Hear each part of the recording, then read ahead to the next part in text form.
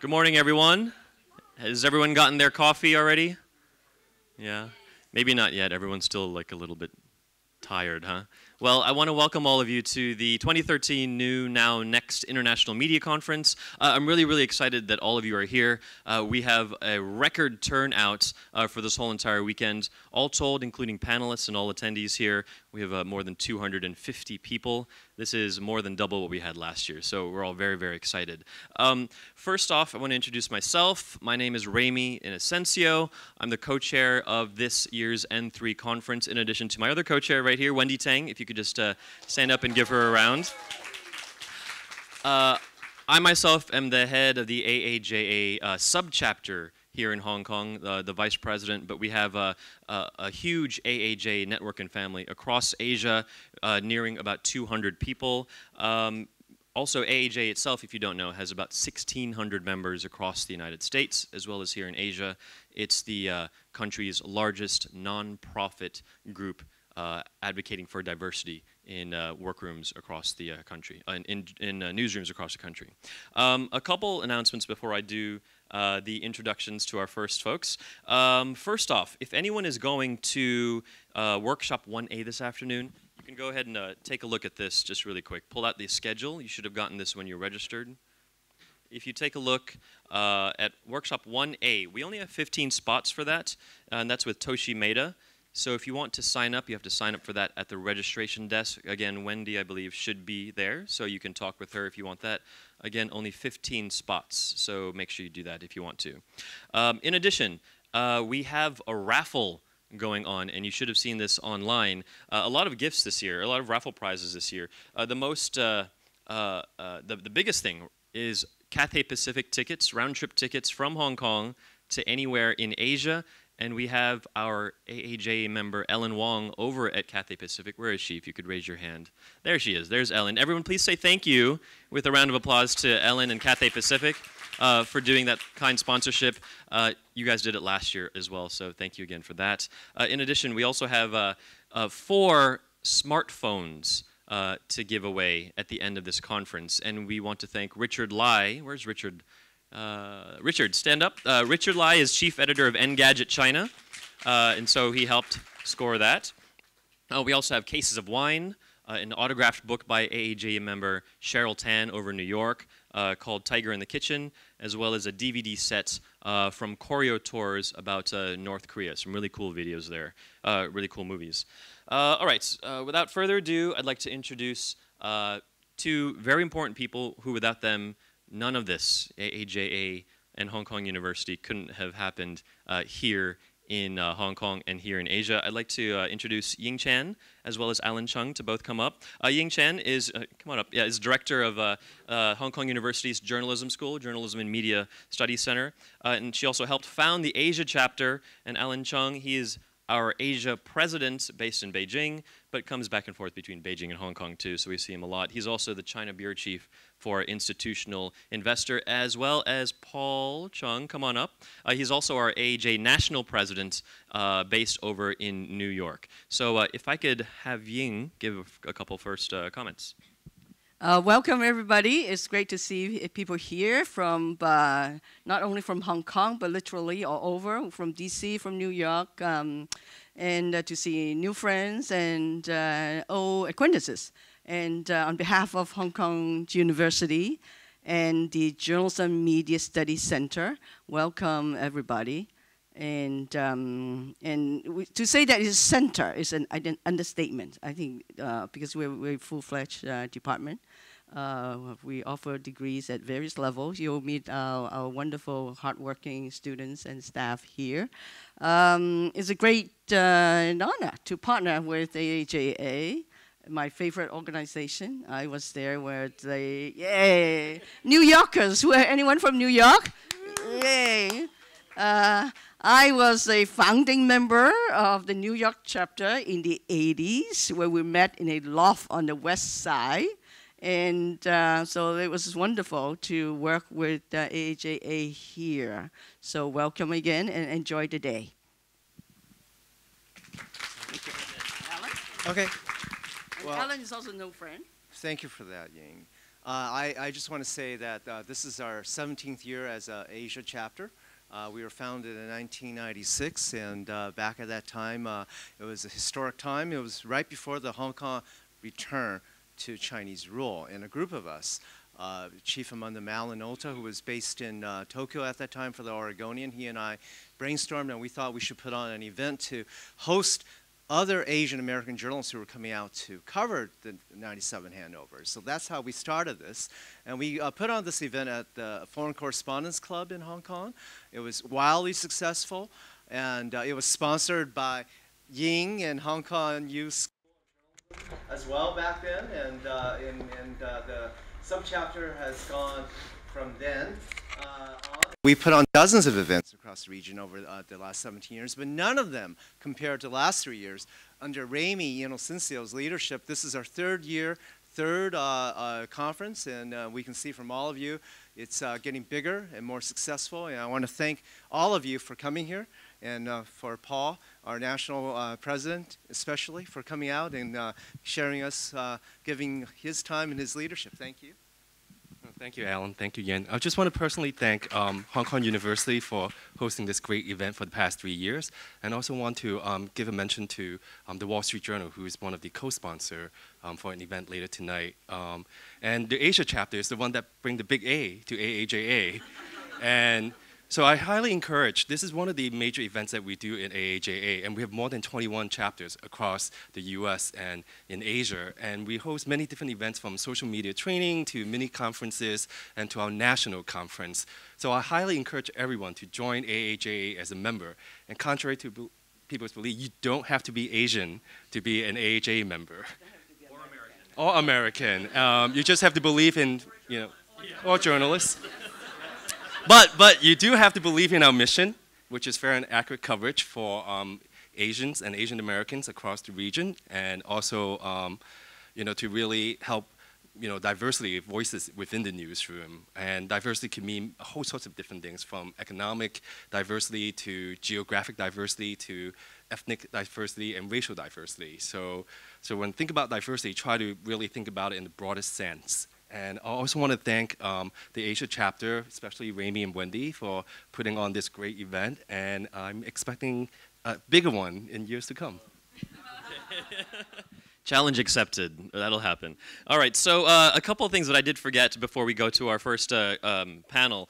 One thing from last night. Who was at the social at Pier 7 last night?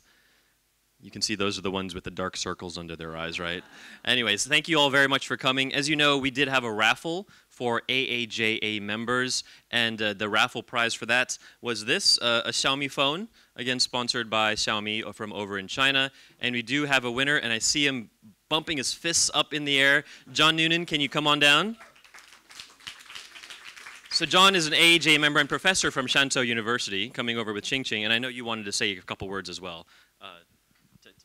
Oh, okay. Yeah, I just wanted to say thank you so much to AAJA, and I wanted to say a special hello and thank you to an old friend and great lady in Hong Kong, Dean Ying Chan from the JMSC. Ying invited me almost 10 years ago now to work at Shantou University, and it's been a wild, amazing ride. And Ying, we love you and we miss you, and we're desperately trying to keep the good work that you started there going under increasingly difficult circumstances. So I just wanted to say thank you so much. We appreciate you so much, and thank you for the phone. Thanks, John. All right, now if you would like to win one of those phones, we still have 4 more, and in order to do that, you have to enter a raffle. Now you don't have to be an AAJA member, but if you do, we would love you even more. So we have 4 people, at least 4 people, I think, floating around with raffle tickets. Who are those? And raise your hands. So we have Elaine Ayo right there, June Chang, Hannah Bay, and Yuriko Nagano, all 4 of them. They are selling raffle tickets, and this is the price breakdown. 1 ticket for 50 Hong Kong dollars, that's about 6 US. If you get 5 tickets, it's 200 Hong Kong, so it's a little bit cheaper. 10 tickets, 300, so it's a little bit cheaper there. You get where this is going, right? And then 20 tickets for 500 Hong Kong dollars. And again, the Cathay Pacific prize and the Xiaomi phones, they're worth much more their weight than in just what, $500 or so. So definitely meet and look for these people all around. I'll be making this announcement over and over and over again. So yeah, stay tuned. All right, so without further ado, I would like to have our first panel come on up. And as you guys come on up, I will do a couple introductions. This is our panel on China investigations. Oops. Cracking the Middle Kingdom. So if I could ask Kristie, Ed, Neil, and Natasha to come on up. So if you've ever lived in China, you're definitely well acquainted with the term 没有办法. Sorry. There is an open Wi-Fi code. If you link up to Hong Kong open Wi-Fi, it's free. Yeah, good question. So who here knows the term 没有办法? 没有办法. What does it mean? Just shout it out. 没有办法. Sorry, I don't speak Cantonese, but Mandarin. So 没有办法 means there's no way, right? There's no way that you can do something. And these folks who have operated in China and who still do operate in China know that you can still get around them because of their investigative reporting. So first off, I want to just do a couple quick introductions. Although we don't really need too much of an introduction for most of these folks. First off, Kristie Stout will be our moderator. She is an award-winning anchor and correspondent for CNN International, based right here in Hong Kong. She's the host of Newsstream, which you've probably seen once one of these weeknights. And she's also the anchor for a new monthly show on China, which just started, what, 2 months ago, I want to say? 1 month? No, it started at time with Shibada, the 18th Party Congress. Oh, okay. Yeah, in the fall of this year. All right. Yes. And then also we have Natasha Khan from Bloomberg. Natasha joined Bloomberg in 2011 as a reporter covering regional health and science. She was part of a team of Bloomberg News reporters that produced Revolution to Riches, an award-winning investigative series that uncovered the financial holdings of China's ruling class. We also have Neil Western coming from Bloomberg. However, Neil, we didn't get a picture from you. And there was an egg on your Twitter account, but I didn't want to put you as an egg. So I hope you don't mind. I don't have your picture. And then we also have Edward Wong from the New York Times coming down from Beijing. He's been in Beijing since 2008, where he's covered all things China. Before that, he was working for the Times for 13 years total. His first foreign assignment was in Baghdad, Iraq, where he covered the Iraq War. Edward first went to China in 1996, and I just have to give a shout out to a Virginia friend, because I'm also from Virginia, just like Ed, just from Northern Virginia. Yeah, same hometown, Alexandria, Virginia. Shout out there. And Hannah Bay is also from Northern Virginia. All right, so with that, I'm just going to hand it over. Kristie, please. All right, Raimi, thank you so much. Now, for the panelists, very nice meeting you this morning. To see the faces behind the bylines, I've admired your work for a while now. I think we need to switch on our microphones. I just switched mine on from off to on. We are fully on. Now, it has been an incredible year, both as journalists watching China, journalists inside China, and just as media junkies in general, looking at the investigative reports coming out of the country, especially in regards to the money trail, the alleged wealth stories that earned well-deserved prizes for both the New York Times and Bloomberg. Just quickly, a signpost of what's going to happen ahead in this conversation this morning. First, we're going to get into the nuts and bolts of investigative reporting in China, right? How do you dig up a story? How do you cultivate your sources, et cetera? Then we're going to go into the risks involved, the working conditions for both foreign correspondents and also their Chinese news assistants as well. That's an issue that we should also touch on. Lastly, the future of investigative reporting in China. If last year the blockbuster story was about the money trail, was about alleged corruption and wealth, what are journalists going to be digging into this year? What is going to be the hot story this year? And then at about 10, let me look at my clock, 10:20 a.m., that's when I'm going to open up our discussion here to all of you, because I know we have some extremely, insanely curious individuals out there who have some questions they want to ask these panelists up here. So let's begin. The first question, just want to ask you about your individual work. Neil, Natasha, and Edward, can you just go through one piece of investigative reporting that you did that you were particularly proud of? Share it with the audience. Thanks, Kristie. I guess the piece I'll talk about is the story we did last year on Xi Jinping, now the president of China.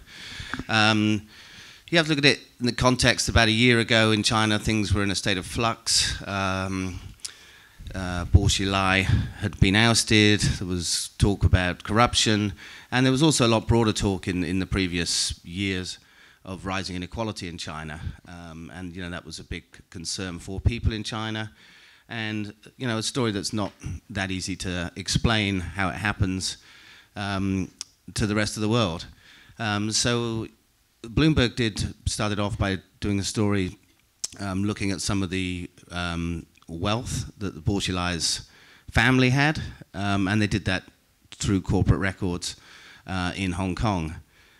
We decided that it would be interesting to look at the people not who'd just been removed from power, but those who were currently in power or coming to power, and if we could find a paper trail that would lead us to that. It was a hunch, and we started looking at several different people that we could possibly try and find a way into. There were rumors about certain Politburo members more than others. But sometimes, because of a lot of rumors, that meant information was very, very hard to find leads beyond rumors, and sometimes the impression that things may be rather too well hidden to find. But when it came, we did suddenly develop some leads on the person we ended up writing the story about, and once we started to get into, once we got that first break, then others started to come.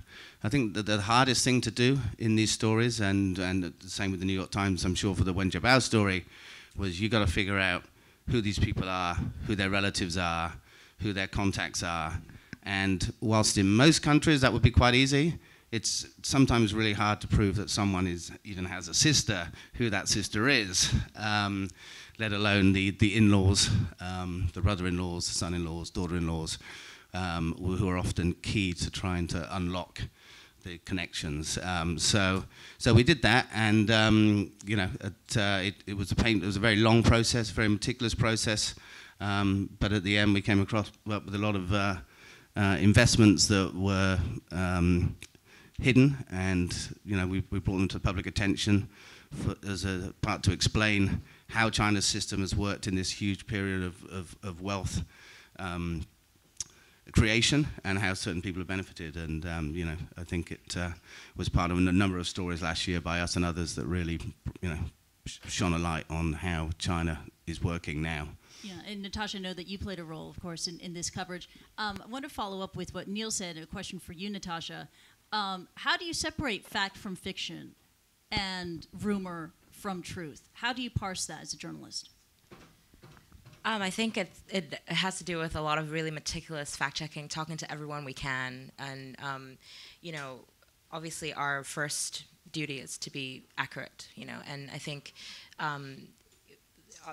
the series that we did, it took us 9 months in total for everything, and it was really day and night, talking to really everyone we can, pursuing every lead that we came across. And when it came to, I think later on maybe we might touch upon social media. Sometimes you do have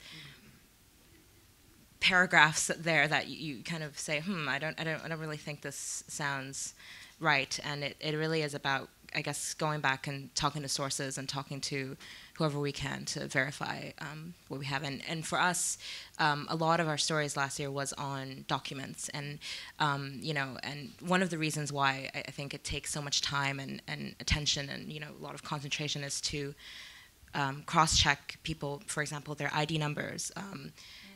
For example, Cantonese or Mandarin translations of their names. It really takes a lot of going through, and when we do find 2 pieces of paper among thousands that really do link 2 people that seem to be unconnected together, it was a triumph, a little triumphs. Yeah, very meticulous research, 9 months in the making. You're right. We will touch on social media as a tool and how to carefully use that. Before we go to that, Edward, want to get your thoughts on work that you did that you're particularly proud of. Sure. I think the very first sort of investigative line of reporting that every reporter in China engaged in last year was the Bo Xilai story. And when that broke, the first Western organizations to sort of break mention of the murder as connected to Bo Xilai were Reuters and the Wall Street Journal, and then that sent all the other reporters in Beijing into scramble to sort of look at Bo, his family, and his connections. And what we wanted to do was we wanted to find out more about his life in Chongqing and find out sort of what kind of mini empire he had built out there. And we first got a tip to it because our bureau received an electronic audio recording from someone through a certain channel, and it was people who who had ties and associated with Bo's inner circle in Chongqing talking among themselves in a room. And in this recording, they were talking about sort of people they knew, sort of talking a little bit about the history of how Bo had set up his connections in Chongqing. So then I decided to fly out to Chongqing, made some contacts out there, and through that reporting and then through following that up with a look at some records, especially through the company registry here in Hong Kong, then we pieced together a picture of Bo, his ties to a billionaire named Xu Ming, who was, Forbes had said he's one of the 10 richest people in China, I think back in the late 2000s. And then also like some shadowy people that Bo was associated with, like a fixer that he had named Yang Saixin, who was a military intelligence guy who Bo brought over to Chongqing to help start setting up connections there.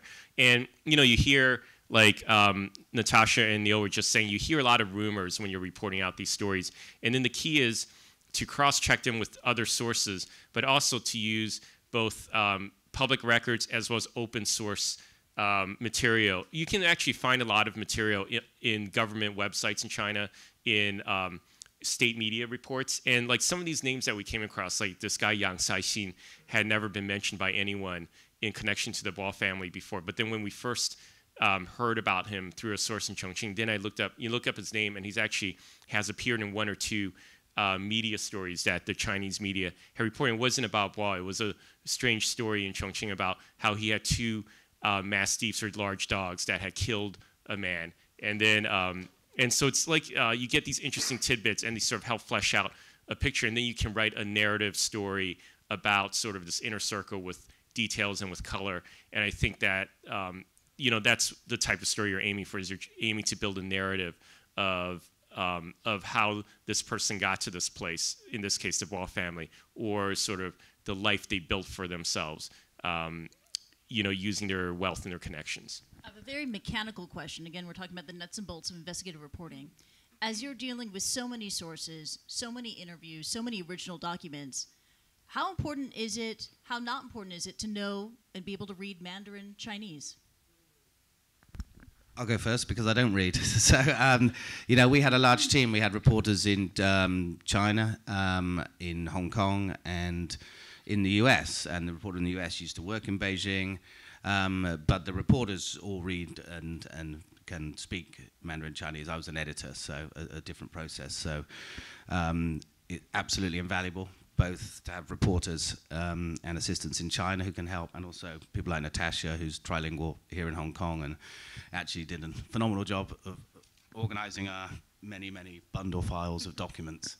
Edward, I know you took a sabbatical to brush up on your Mandarin Chinese before being posted to Beijing. Right. I think that in terms of looking at documents, I think if you're one of the lead reporters on one of these stories, it's actually is a hugely time-consuming to do that. So a lot of times we would get these documents, but then ask our researchers to pore through them. It would just take too much time, and what we did was we spent time meeting sources and talking to sources. So, and I think that in that part, it's important to a degree to know Mandarin, because a lot of times on this type of story, you don't want to bring a translator with you. You might just want to meet a person, and then they don't necessarily. If you are starting to build a relationship with them, it's a little awkward if you have like a third person who's there, who's also hearing all the stuff. So sometimes, to a degree, it's helpful to have enough Mandarin where you can have a conversation, or at least have a conversation that you can record and get other things translated. But I do know that, my colleague David, he's not fluent in Mandarin, and he doesn't read Mandarin, and he did, the best China story that the Times produced this year. So it's not necessary either. You know, it is in the pursuit of journalism, reporting in motion, but it's also an exercise in project management too, right? You were talking about your role as a lead reporter, right, having Chinese news assistants. How do you divvy up the roles, as it were? Yeah, as I said, we had a large team, so you know, we shared. We had a place where we could share all the documents securely that we were using across borders, and had message groups that everyone was in the loop. So, kind of at the start, we didn't know how difficult and how, you know, how sprawling it would be. So the management system kind of evolved as we went, and you know, by the end, you were like, if we'd actually worked some of this out earlier, we'd may have made things easier. But certainly everyone has different skills. I mean, Ed talks, you know, we have reporters in Beijing who cover politics, and, you know, they go out very well and meet sources. And then we have others who are particularly good at, you know, really digging through documents, searching to make connections on the web. And, you know, there is a lot on the web, but it's not that easy to find unless you're really savvy at searching it. And then maybe Natasha could talk a bit about, you know, the role she played. Yeah, I mean, I definitely think, as we mentioned project management, and it really was, I think, after the Bo Xilai story and when we were doing the Xi Jinping story, we really realized that we had to have a better system. So, you know, spreadsheets were actually very helpful. I mean, you know, I guess no one goes into journalism thinking, oh, we're going to, but actually spreadsheets were incredible for this. And it was also very exciting when you actually do a search on a spreadsheet and you find a connect, for example, an address or a phone number or a shared family name, you know, that was also very helpful because you have your own, I guess, resource to mine for all these stories, especially, I guess, for the last story we did, which is on mapping the fortunes of the 8 immortals and, you know, 100 of their descendants.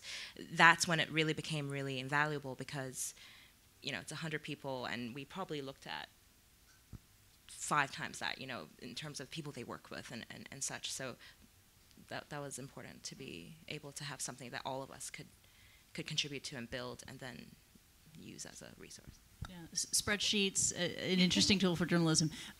Sources. How do you identify a source? How do you make that first contact with the source and cultivate a relationship with the source? How does that work?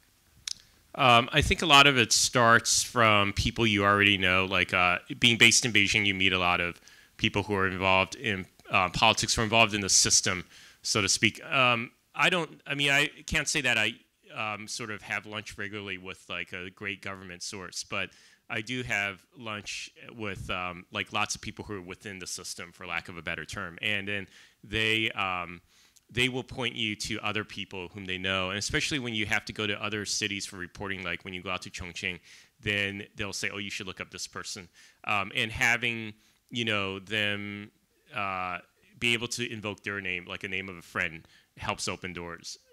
Also, I think another thing to look at is there are a lot of Chinese who work within the system who want to divulge information to people to get it out. And these will include, for example, Chinese journalists and academics, and I think those are people that any reporter working in China should stay in touch with.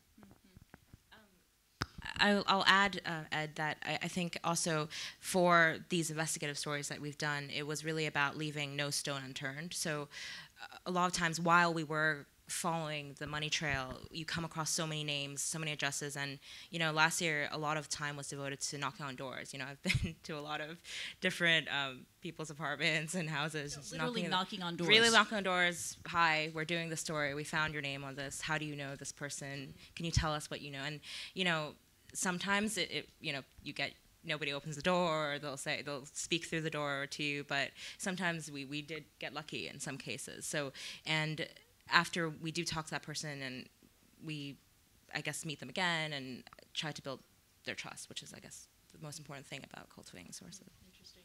Now, let's talk about social media, because that's turned into an alternative virtual way of sniffing out a story or even cultivating sources that way. What social media tools do you use, and do you have any rules of the road when using social media as investigative reporters? Weibo obviously is really important because so many people are on it, and at the same time, I was gonna, when I was thinking about what to say at this panel, I think there's also unexpected sources of internet media. I don't know if it's social media, but for example, job ads. You talk to the companies that we're following. There'll be HR people or someone, the VP that used to be there that still his cell phone would work. That was really invaluable. LinkedIn, again, when we're looking at companies, is important because some of the LinkedIn profiles that we looked at might be a few years old, but we'll know that that person worked at the company when one of our characters was working there. And again, that was a really important source of finding people to talk to. And I would say that in terms of monitoring Weibo, Weibo has really changed the landscape of reporting in Beijing, probably more than anything else in the last 10 years. And not only is it useful for keeping track of running news, if a train crash happens and what people are saying, but also even for the stories that touch on politics, on the very highest levels of politics, then things will filter out on Weibo. And if you're canny enough, you'll catch it. One thing that all of us missed, everyone in Beijing, was well before the Western press tied the murder of Haywood to Bo. It was out on Weibo. It appeared on Weibo in February when one Southern group journalist put out a Weibo message saying, "Oh, this Wang Lijun going to the Chengdu consulate is somehow related to the murder of Neil Haywood and the Bo family." And it was a Weibo message that sat there for a while. And there's so many rumors out there, so it's hard to sort of pick it out. But if your antenna is up, then you might be able to pick up something that then would lead to an investigative story. None of the Western journalists who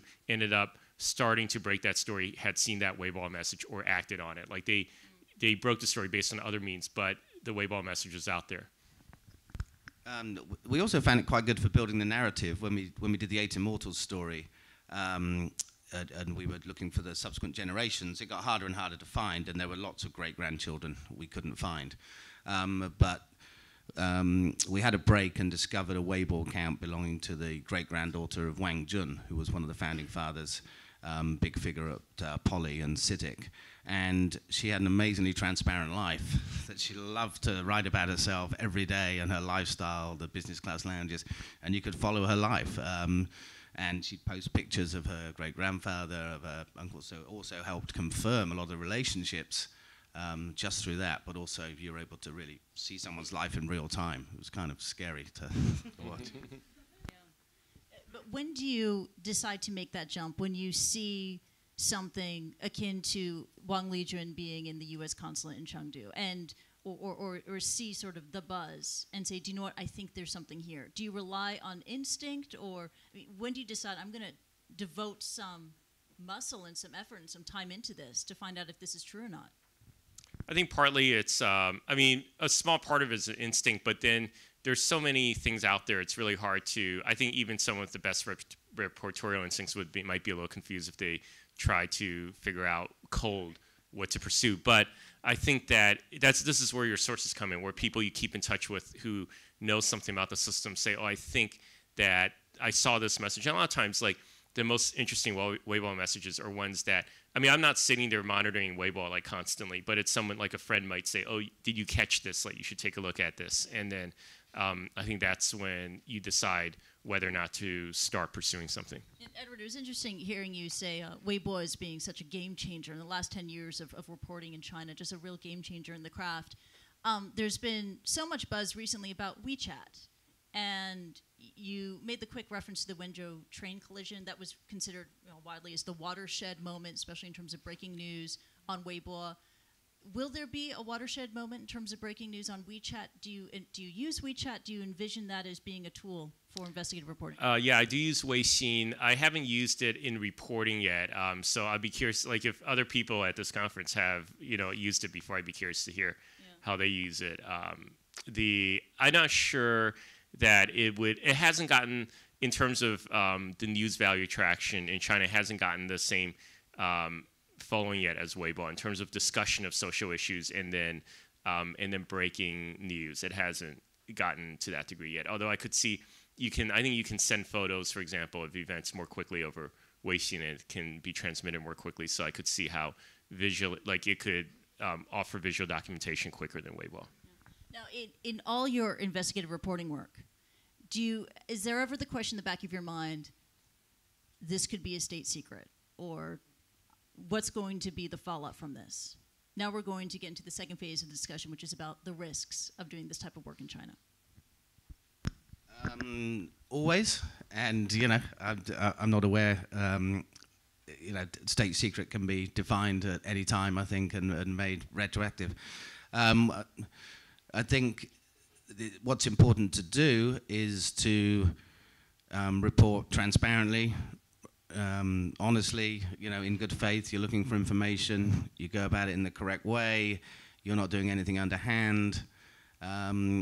So, if there comes a time where somebody has a problem with what you're information trying to get, you have a perfectly clear conscience in saying this was a public document, this was a public company record, or this was, we got this from this government website. As Ed said, there's a huge amount of detail on some of those websites, or official news coverage of funerals, weddings.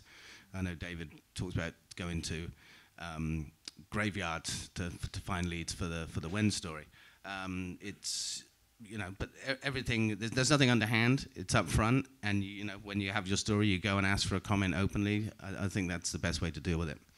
I would add that talking about going back to them for comments, last year we really made every effort we could to reach everybody that we wrote about for a comment, including, for example, FedExing things to the address. If we couldn't reach to my phone, there was no other door, we, send FedExes, or we, again, knock on doors. We just made a lot of it, and I think that also made everything more transparent. Hopefully.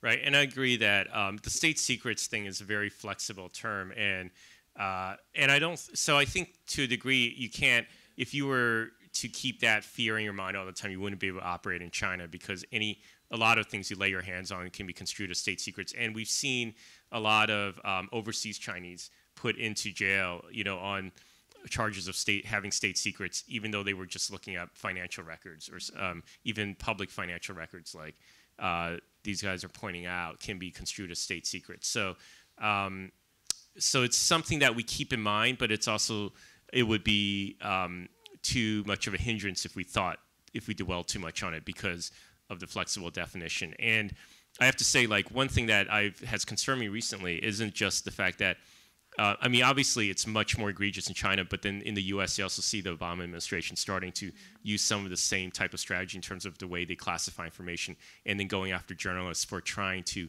get classified information, like in the case of this recent Fox News reporter. So it's happening in governments around the world. But more in the working conditions, as you mentioned, journalists in China, in covering this story and covering sensitive topics, have been detained. We have seen journalists expelled, or Melissa K. Chang, the expulsion of her, the Al Jazeera correspondent in Beijing, visas withheld. Your thoughts on the working conditions for foreign correspondents in China the last 12 months, and your personal experience working as a journalist in China? It has gotten tighter for journalists. I'll have to say, in the New York Times experience, they have taken retribution against us, as they have with Bloomberg for the Wen Jiabao stories. One thing they did not do was expel David Barboza, who did the reporting on the story. And people have been surprised about that. Ching was just asking me why he wasn't expelled. And I think that they were canny enough to calibrate their reaction so that they wouldn't make a journalistic martyr out of him. And then if they did take that action, they would make the Wen family look even worse than they already did. So then what they've done is they've held up visas of reporters who are supposed to be working in bureaus. So we've had reporters leave Beijing, as they would naturally do after rotating out, but our bureau's not at full strength right now, because reporters who are supposed to come in can't get their visas to work there. And also they've blocked their websites. So I know in David's case, they've stepped up monitoring or surveillance of both what he does and what his researcher does. So he's being a little bit more careful right now about what kinds of stories he's going after, and I think he's going to see where this leads in the next few months. Bloomberg has suffered retribution as well. Yeah, I mean, there were obviously reactions to what we did, and you know, we've had to try and deal with those as best we can as a company. But I mean, from my point of view, always concerned about the journalists most, and Ed's right. I mean, it's not just us, but all foreign media organisations have had big problems getting visas in recent months. Last year was obviously a transition year, so there was all kind of factional rumours. Everyone was more jumpy than perhaps usual. Now we have a government firmly set under Xi's leadership. You know, it will be interesting to see how that affects the policy, whether they're prepared to relax a little bit. You know, certainly the Ministry of Foreign Affairs, you know, has communicated its message that, you know, it expects journalists to behave when they are in the country. In terms of retribution, Bloomberg data terminal sales have been affected in China? I can't talk about the business side. I don't know, but certainly the website was taken down as was the New York Times, and that was blocked. But I can't talk about the business side. Okay, let's talk about the hacking, because a number of journalists' email accounts have been hacked in China. Whether or not your individual accounts have been hacked or colleagues, how do you protect your account while working on a story? How do you protect yourself digitally? Well, that's probably not something we should talk about in a public forum. But fair enough. And I know it's being live streamed and recorded. So, but I'll say that, you know, people usually say if you're using Gmail these days, you should take two-step verification. Like, that's an easy initial step to take. But then there's various other things to do. And, you know, some people have started using tools like Silent Circle or other programs like that. In terms of the emails being hacked, that's not a new thing. Like, that's been going on for years, and I think there's a conflation of, like, there's been a conflation in people's minds in the last few months of simple hacking of an email account versus hacking an entire network, like a company's network, which is what's happened in the cases of many news organizations, or not many, but several news organizations this last year. So I would say the big difference that's happened this year or late last year was the hacking of networks and the infiltration of entire networks and by hackers who are allegedly based in China. Hacking of individual emails has been going on for quite some time. Yeah, I echo everything that Ed says. I mean, to some extent, you're operating in China. There's a certain level of scrutiny, and there's no way you're going to get away from it. So, you know, you can take all the necessary precautions you can think of. But again, it goes back to if you're doing everything in a straightforward way, you know, you're not leaving yourself open to anything other than the fact that some people may know what you're actually trying to report on. Yeah, and sometimes that scrutiny can turn into harassment. It could turn into police calls, home visits. I know of one correspondent whose 10-year-old son was visited by police when he was away. Have you had any such experience like this? Luckily, I'm in Hong Kong, so I haven't, and Natasha as well. So unfortunately, our Chinese colleagues aren't here. Nothing like that you've described that I can talk about today. But I think it was made public that one of your reporters in Beijing did get sort of threats, like physical threats. Is that right? I mean, it was out on Twitter. There's two kinds of reaction. One is, you know, there's the official reaction, which can be fairly, you know, there's the top level official, right. There's the people who implement that for the state, and then but there are also other communication channels which can be used, and you know, you can interpret, you know, how strong those threats are accordingly. But I don't think that's particularly necessarily different in China as to anywhere else. If you're writing about certain families, they may have connections who you know, try to undermine maybe what your reporting is.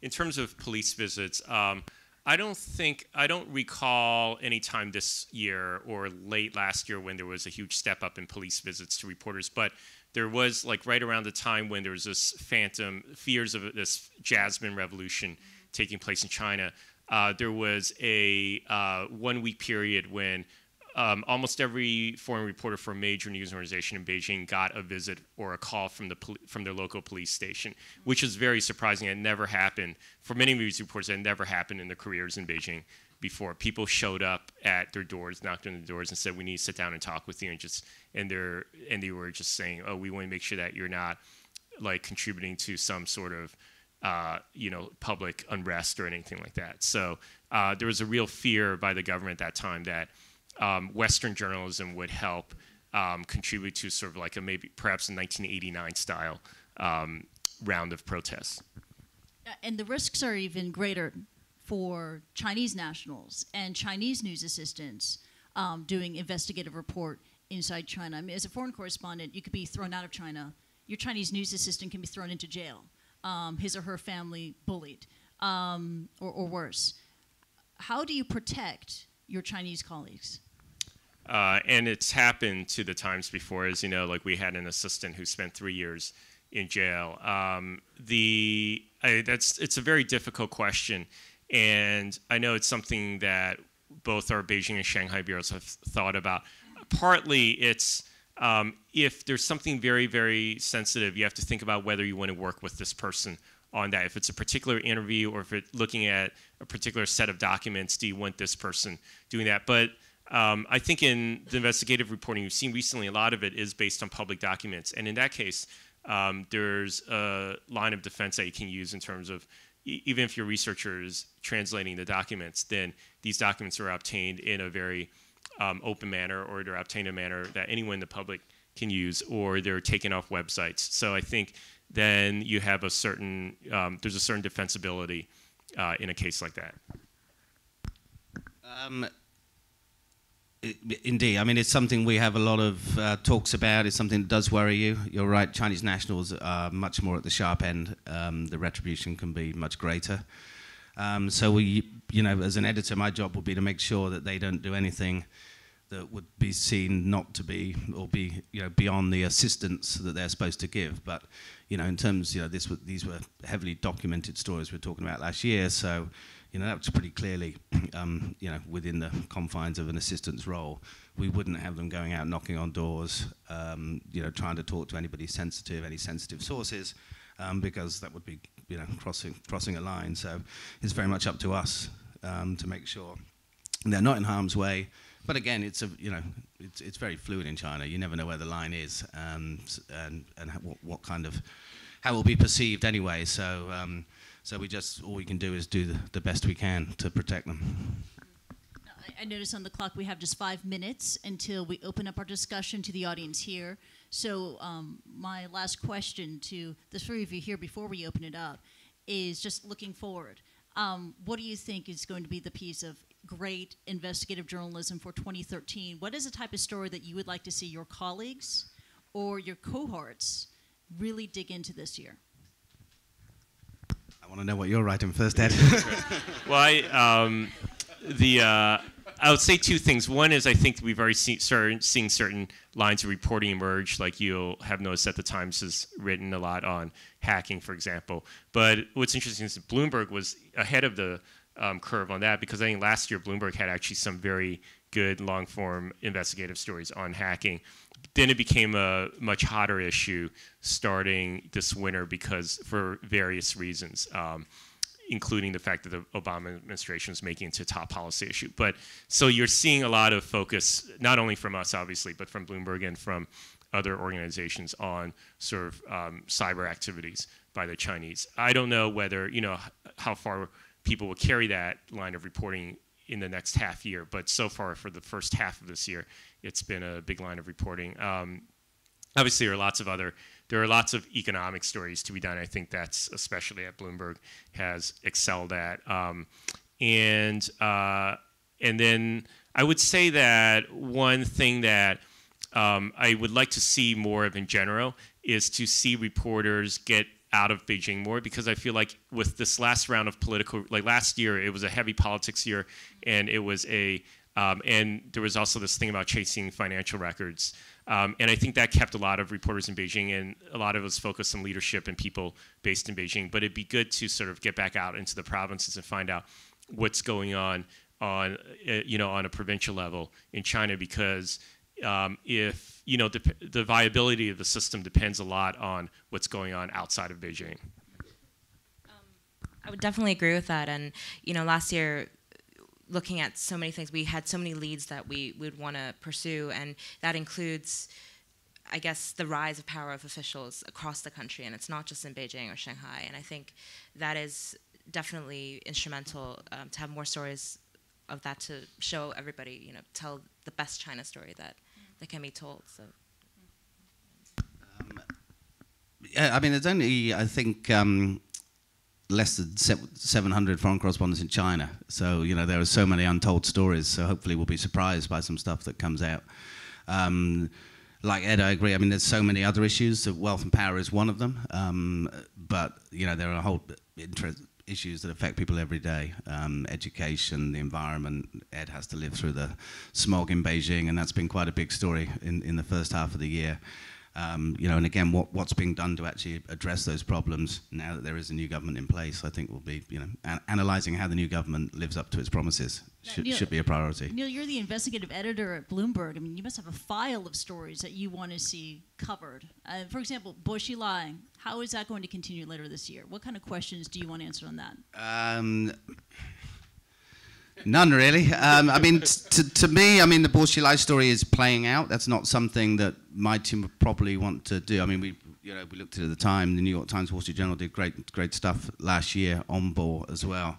There may be interesting twists and turns. There could be some unexpected developments. You read a whole lot of rumors about it, but I'm not really sure how accurate they are. I would prefer to move on to other kind of agenda areas than that one.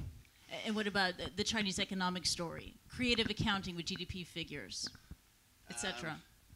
Yeah, I mean, we've done a fair bit. We did quite a lot on the US listed companies 2 or 3 years ago. June Lawrence, who worked on the wealth stories, used to live in Beijing. She was instrumental in those stories. We have looked at economic statistics before.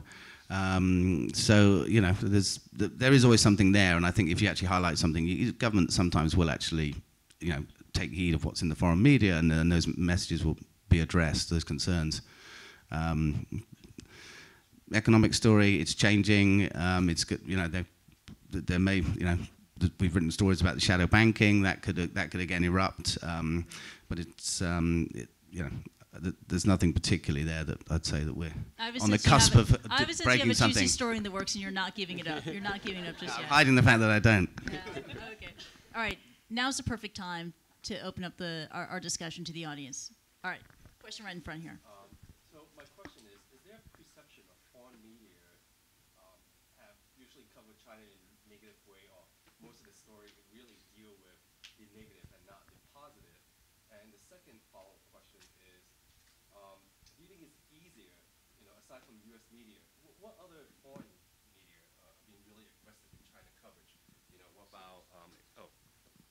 What about AFP or medias in South Korea and Japan? And so what do you guys use in terms of beyond the U.S. centric?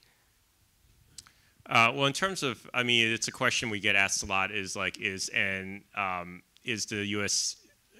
Media coverage or Western media coverage of China, does it skew too much towards the negative? And I'd say that, I mean, my answer to that is always that the role of the media, like it's hard for me to imagine sort of what's, how you balance negative stories versus positive stories, because the way I see the role of the media, I think the way a lot of journalists see it, is that it's sort of like a check on authority and power. So the role of the media is sometimes to portray sort of like everyday life, but with the power that the media has, and the reason why it's given the sort of protected by the Constitution, at least in the U.S., is that it is supposed to be the fourth estate. It's supposed to document how power is used, and I think that when you're doing that in other countries, then it might look like you're sort of writing bias stories against those countries, but in fact you're exercising the authority and the responsibility that you have as a media organization. And when I was in Iraq, I and other Times reporters, we got heavily criticized by the Bush administration and by the U.S. military for our coverage of the Iraq War. And And we got the exact same questions from right-wing Americans and from people with the administration is, oh, why aren't you covering the positive sides of the war? And the fact is that we weren't there to write about, a school that soldiers have renovated. We were there to write about how the U.S. was exercising its power overall, the bigger picture in Iraq, and where that war was leading the nation.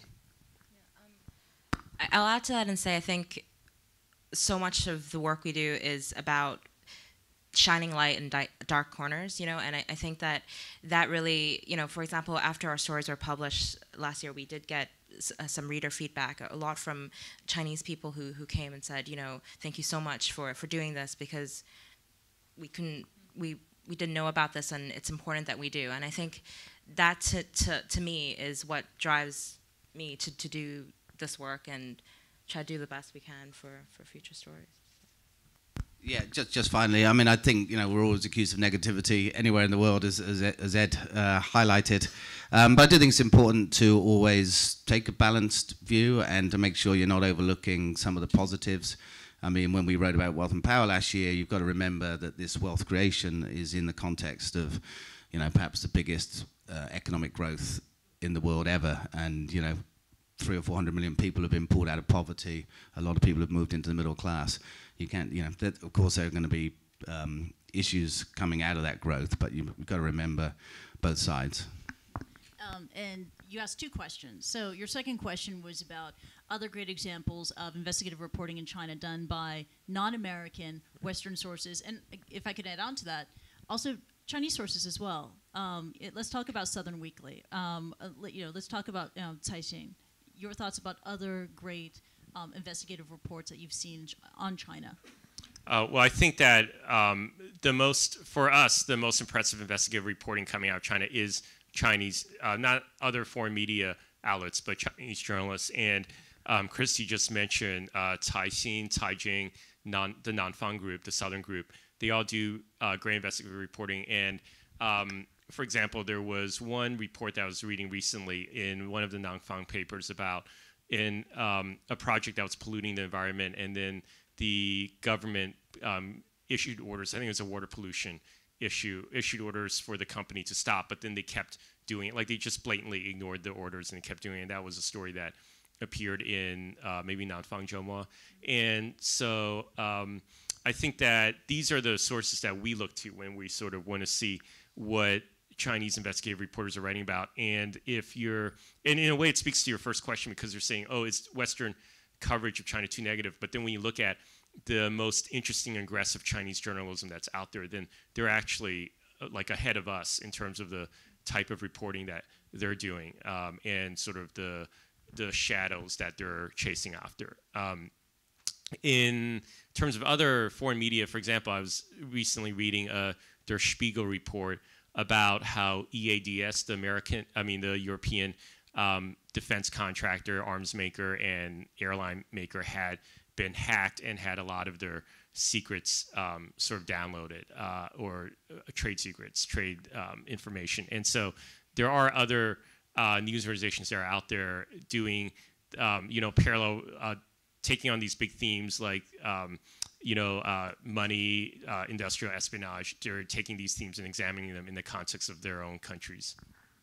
Natasha, especially as you're a Chinese reader, Nanfang Zhoukan, Southern Weekend Group. Is it Southern Weekly or Southern Weekend? How do you say it in English? It's the official English translation that they use is Southern Weekly, but the more accurate translation from Chinese would be Nanfang. It would be Weekend. It'd be Weekend. Yeah. Okay, got that clarified. They're on your radar in a big way. Oh, definitely, and I think I have nothing but the highest respect for our Chinese colleagues that work at those publications, because, I know that they're working under perhaps more stringent, more scrutiny, and I think it's very brave that the incredible work that they've done. Okay, let's take another question. All right, in the back there. With public interest in mind, do you resort to checkbook journalism in your investigative reporting? Never. Right, I can say we've never done that either. Do you think it's important sometimes to do that? Like the MP's expenses scandal in the Daily Telegraph? So I'm not that familiar with with that scandal, but I mean, I think it's very important not to do it. I mean, as I just said, you have to be honest wherever you work in the world. But if you do anything that is crossing ethical and legal lines, you're exposing yourself to all kinds of problems and undermining the work that you're doing. Right. And part of, I mean, there's some great journalism in China, but some of it is tarred by the fact that Chinese journalists for a lot of organizations do take hongbao or payouts from different people. I think that, that along with the fact that it's controlled by propaganda apparatus sort of leads people to think that all Chinese journalists are this way. So the point I'm trying to make is that once you start down that road, even if some journalists do it, then it sort of kills the reputation of the entire industry and of big papers, big organizations in the industry. Okay, let's take another question. This side of the room. Yeah, go ahead. Oh, sorry. Just for the live stream. Oh, okay. Both the New York Times and Bloomberg were promptly and you could say predictably blocked after their stories last year. Was that a difficult business decision to make for the organizations? I'm interested to know how big your Chinese readership is. I know New York Times publishes in Chinese, and if you're looking to encourage a greater Chinese readership. That's right. We launched our Chinese website last summer, almost around a year ago, and the traffic was growing tremendously, and then it fell sharply, as you can imagine, after the blocking of our website, along with ad revenues too. So the blocking of it did have a huge business impact, and right now we're starting to rebuild that readership. It's back up to the same numbers it was at when we first launched, is what I'm told. And whether the business decision, I know that there were people on the business side who discussed the fact that we were coming out with this leadership story, and we had seen what happened to Bloomberg when their Xi Jinping story came out. Their website was blocked, so we knew that that was the likely cost that we would have to pay. But I think that it wasn't, as far as I can tell, that wasn't given very serious or very heavy consideration when they were trying to determine, when to run this story. I mean, Bloomberg obviously has business interests in China. One thing that's very important when you're reporting and doing these kind of stories is that we're firmly on the editorial side. Anything we do, any business question is not for me. We're working on the story. There are, questions that affect the business side versus the editorial are taken obviously at a much higher level, and that's where the discussions are. And it's not really healthy for us to consider the business sides. We just focus on getting the story right, making it accurate. Somebody else makes the decision on, when you run it, how to mitigate any consequences of that. And we have very separate, a big division between the two, and so I wouldn't be privy to how they've handled the business side. We just move on to the next story. Okay, let's take a question from this side of the room. The woman here in the striped shirt. I want to ask about the citizen journalists that are kind of becoming more prevalent in China. Do you think they add to the investigative scene? And would you work with them and use them as a source? Yes, I mean, when we do come across, basically any voice that we come across, I think we usually, if it's related to a story that we're pursuing, we do contact them, and I have actually talked to some citizen journalists that have been very helpful as sources of, for example, giving context or information or leads for further pursuing. Could you give us a concrete detail if you can? Yeah, I mean, last year when we were looking at the issue of inequality, there were a lot of reports, I think, coming out of Guangzhou, and it was a citizen journalist, and there were his details. So it called up and sort of asked about his situation, and he was talking about how he had been treated in Guangzhou. I mean, ultimately, it served as a base for higher up documents that we looked at, for example, or officials that we contacted, but that was... Okay, we'll take another question here in the front. The gentleman, the suit and tie.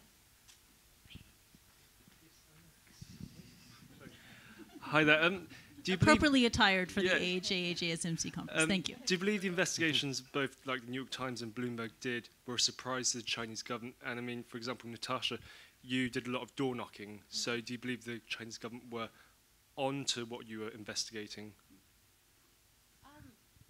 Well, I mean, ultimately, before we published, we also went to them and asked them for comments, so they knew fully that what we were looking into. I mean, we wanted definitely to give them, full disclosure of what, and give them a chance to comment.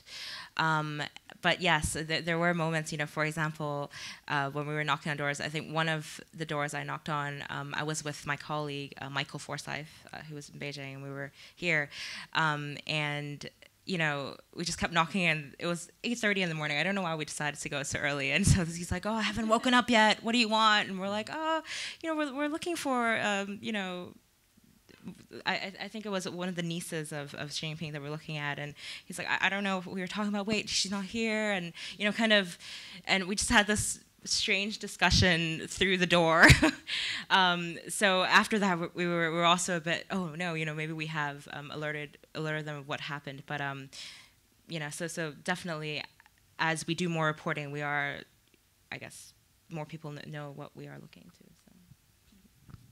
I think you also have to define them. It's not like a monolithic organization where somebody finds out something and shares it with the rest of the government. So, it's quite possible some people know what you're doing. How efficiently that gets around, and there will be some kind of policy or response to it. I don't know. I agree. I think that probably the thing that works in our favor is that the government isn't well coordinated. Like different arms of government, even if a local police station knows that you ended up in some neighborhood looking at someone's house, that it probably just ends up in their files. It doesn't go anywhere beyond that local Paichu's file. So, and then, for example, the bureaucracy. Right, exactly. And then if you request records of a company, like through the SAIC filings, they don't know they don't know that you're requesting those records because you're looking for this one particular individual who might have invested in the company or be listed as a shareholder. They just know you want the records of some company. And these records aren't ones that it's just journalists who are pursuing. There's tons of people every day asking for these records through lawyers in China, because the reason why the Chinese government started opening up these records was because there was so much foreign investment coming into China, foreign capital, that and that capital will only come into China if there's some transparency about the companies that that foreigners want to invest in. So then they keep these records open, and then it's just part of this mass paperwork system. And I'd say that when you read things about how parts of the U.S. government don't talk to each other, then you can see, oh, definitely in China, then that's happening also. Okay, let's go back to this side of the room. Miss. Oh, hi. Could I just ask a follow-up question on that? I don't work in Asia, but I wanted to ask about what rights you guys have to freedom of information from government records in China, if any, other than these corporate records. There is unfortunately no Freedom of Information Act that I'm aware of, but there is an amazing amount of stuff you can find. And to be honest, a lot of it was a learning curve in the information that you can find, and from beyond company documents just to websites you can access to obtain details and confirm details about people. The Hong Kong company records was a very good source as well, but those you get a fairly limited amount of information. Documents you can get from China sometimes have a lot more in. It's Hong Kong is an important place for reporting on China, and earlier this year they did try to pass legislation that would have redacted some important details, such as part of the identity card number and the addresses of people registered in businesses in Hong Kong, and you could apply to have it previous records expunged. Thankfully, there was a vigorous campaign by the FCC. We all wrote stories about it, and that proposal was at least been kicked down the road for now. So, there are ways, and you don't necessarily need FOIA. A lot of it is out there. You just got to find out where to look. Okay, here. Hi, do you think there's an outsider's lens when it comes to coverage in China? Is there a gap between what the locals want to read and what you cater to an international audience? Is that the same? How do you like make that call? I think increasingly China coverage is becoming more sophisticated because, like I was saying, how Weibo made this huge difference in terms of coverage. And obviously it doesn't represent the entire mindset of sort of the people in China, but it does give us a good window into what people care about. And so you see a lot more stories now being motivated, or the reason why the right reporter pursued that was because they saw that there's a huge conversation about it on Weibo. So. And so I think that it's becoming more sophisticated, that there's no longer sort of like probably 10, 20 years ago, you'd see like stories about how weird China is, like, oh, Chinese, there's a dog restaurant and whatever. But that type of story would be laughed at. Like someone who does that type of story would be considered sort of a complete amateur these days because it's no one, that doesn't fly anymore. Like the reason why, for example, the environmental story became so big this year was because of the fact that for many middle-class Chinese, it became like the central topic of conversation in large urban cities in eastern China and northern China especially. And so I think that the line of reporting that foreign media started picking up on that was, and why they aggressively pursued that story was because of the conversation that was going on among Chinese. Same with issues like food safety, for example. That's like pollution and food safety are probably the two topics that Chinese would love to see more reporting on from anyone. Like they want more transparency on that. And so I feel like any reporting we do on it, just that really does a public service for people throughout China. Okay, we'll take another question on this side. Right over here. I have a question for Edward and Natasha, because because both of you work for foreign media, but you all look Asian. So when you investigate in China, have you ever been treated differently from journalists having Western appearance? I mean, what I mean is, let's say when you go to a town, when you try to talk to an official, he or she may treat you in a very barbaric way. But when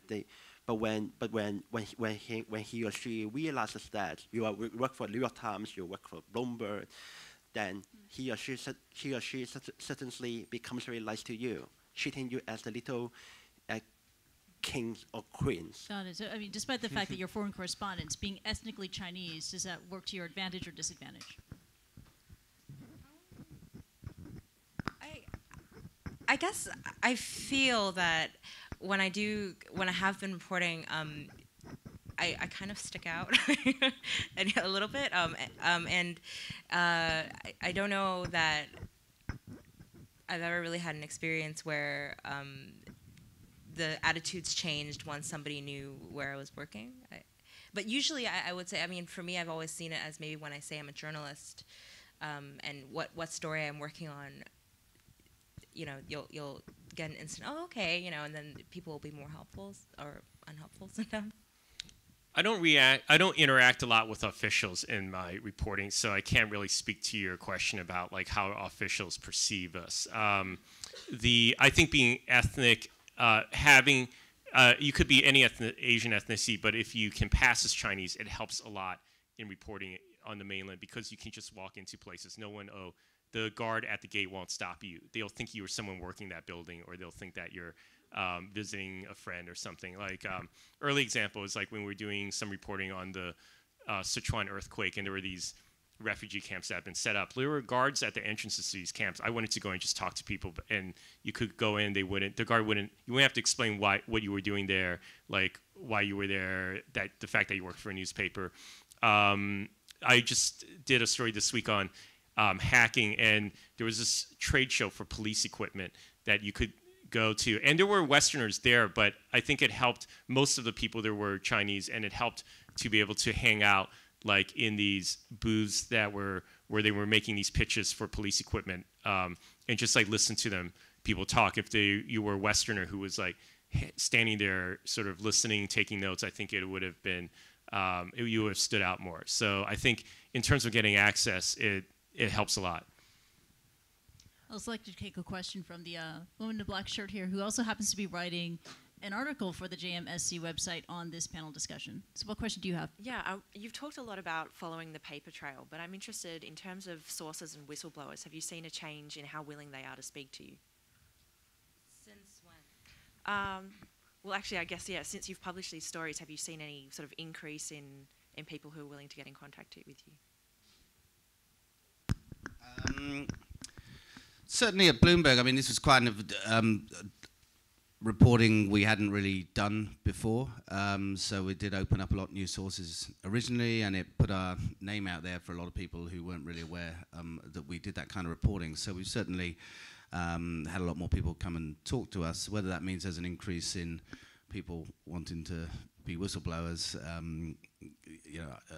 I don't know. I think it's still very difficult for someone to go out on a limb in China and to come along and say, hey, I'm going to tell you all about something that's extremely sensitive, or that could cause them some kind of repercussions.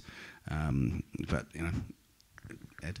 And then I think the flip side of your question was then the sources that were approached for these stories, then do they have they sort of quieted down, and I think whenever one of these stories appears, there is sort of like a period afterwards when the source might not want to keep in touch with you immediately because they don't want they assume that the authorities might be monitoring your communications, and they want to see who gave you this info. But the other side is that you also don't want to keep in touch with these. I think there should be a chilling period right afterwards, because you should not, try and hide your footsteps, not get them into trouble. And so you don't want to contact them immediately and stay in touch to the same degree that you were right before the story ran. So there's a cooling off period. Then I think that people get back in touch with each other again after that. Okay, we're in the final stretch now. If you have that epic question, sorry, Ying, epic question from Ying, please. Well, I have a question for Ed. You've done a lot of reporting on Tibet. So what's the status of reporting there? Well, Tibet's the one geographic area of China where it's illegal for foreign journalists to show up there unless you've been invited by the government on a government-sponsored tour. In my years, that's only happened one time. In my 5 years in Beijing, that's happened once. I went to Lhasa and a few areas around there as a result of that. But I think recently, I think if you go online, France 24, I believe, did a video report from there. They were invited on a tour. But you can access the Tibet story from Qinghai and Sichuan. The thing is that a lot of people who don't understand the geography of China think that Tibet's just the TAR, but at least half the landmass of Tibet is outside of what are the borders of the TAR, and there's no difference other than there's some differences in some policies between the TAR and these other places, but in terms of the type of elements you're looking for in story, you can get to all of them in Sichuan, Qinghai. Ever since the self-immolation started and since the 2008 uprising, there's been tighter security in some of these towns, especially in the ones that are the epicenters of the self-immolations. But I think you can still get to many. I mean, it's a huge plateau, and you still get to many places and talk to a lot of people there. Okay.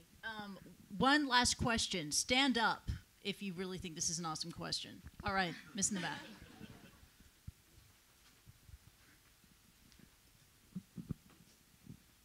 Thank you. Should I stand up or just sit down? Go ahead. Go for it. Okay. Because Chris Buckley in our class has said he will pay more attention to the rural places in China because there will be more stories there. So my first question is, do you agree with him? And what kind of stories will your readers be interested in countryside of China? And secondly the second question is, what's the differences in the investigative reporting in the countryside of China and the other areas of China, do you think? Yeah, thank you. I mean, the interest is huge. I mean, they're the real people of China. I mean, obviously, the urbanization, some people have moved into the cities, but it's still half of the country, or just under, lives out in rural areas. And, they have a lot of issues about health, education, their homes being taken, their trying to get jobs, just getting on with their lives. So I think the interest is huge. As I said, there aren't that many foreign correspondents in China, so there must be, a ton of stories out there. But the proliferation of journalists are in the big cities, and Ed's right. People should get out more. It's just not always that easy because, you need to have a foreign correspondent to be able to go out and do those stories, and there's limited manpower to get out there. Right, and I know that some news bureaus in Beijing have talked about budget cutbacks from headquarters. So then I know that some journalists who would love to travel more aren't able to travel as much. But yeah, I agree. And I think that these days the rural story goes beyond sort of the traditional sort of story that foreign journalists would do, which is like, oh, there's some farmers in a town who are protesting because of a land grab or something. Because I think nowadays you can even do stories that are about sort of a large company and what they're doing with that land, or how they're creating sort of like a shell game for the value of the company based on sort of land seizures in rural areas, or sort of these projects that they build that there's no market for it, but it sort of is built to increase, say, the stock value of the company and the wealth of the shareholders. It's sort of like the type of reporting that Bloomberg would specialize in. So there's a lot of issues, even the type of classic investigative reporting where you're looking at a corporation, you can tie that into issues in the rural area. I think that's something that's important to do. Okay, Edward, Natasha, Neil, we're going to have to leave it at that. But thank you very much for an instructive conversation, an intriguing conversation. The three of you do such important work. Thank you so much. Let's give it up for our three panelists.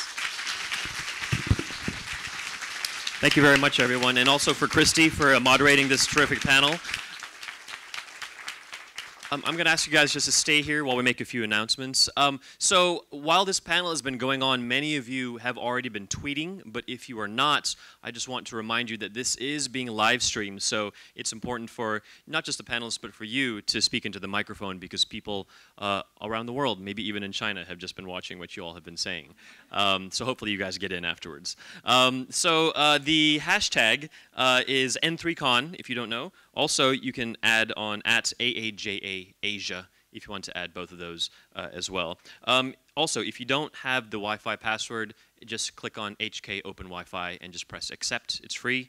Also, we are still selling raffle tickets, so please go around. We only have 20 tickets, so you still have a high chance of winning, maybe a lot of them. So make sure that you get in the competition. Also, you have heard some thunder happening outside, right? There's an amber rain warning, which means that there's a potential for flash flooding. We're on the hill, so we probably aren't going to have any flooding here. More reason to stick around with us. Don't go anywhere. Before we go to a coffee break, I want to look ahead to the next panel after the break, because we're going to split up. Panel 2A, if you can take out your schedules. Panel 2A will be right here. That will be moderated by Henry Williams. I believe Henry is outside right now with the panelists, but that's data journalism in the era of big information. In addition, in Menghua T3, which is past the coffee and past the muffins, that way, T3, that is connecting the dots from journalist to entrepreneur, and Professor Ying Chen will be moderating that as well. We start promptly at 11. Right now it's 10:45, so if you need coffee or need to stretch, now's the time to do so. Thanks, everyone.